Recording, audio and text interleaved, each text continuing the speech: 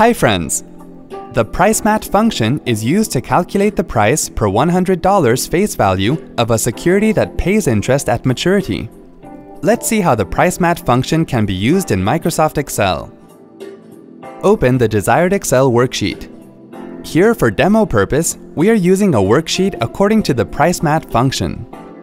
The PRICEMAT function syntax has the following arguments. Settlement: the security settlement date, which is the date after the issue date when the security is traded to the buyer. Maturity: the security's maturity date, which is the date when the security expires. Issue: the security's issue date expressed as a serial date number. Rate: the security's interest rate at the date of issue.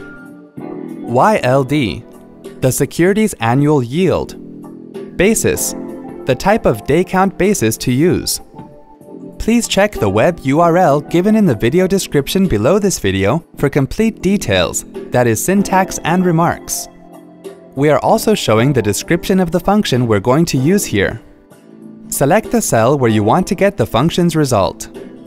Type equals PRICEMAT, open parentheses, select the cell that contains the security settlement date, comma, select the cell that contains the security's maturity date, comma, select the cell that contains the security's issue date, comma, select the cell that contains the security's interest rate at the date of issue, comma, select the cell that contains the security's annual yield, comma, select the cell that contains the type of day count basis to use, close parentheses, and then press the Enter key.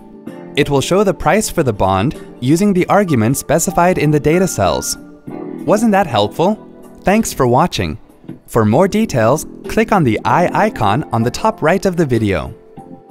Check out our iYogi channel for self-help videos on Windows, Mac, smartphones, security, social media, and much more.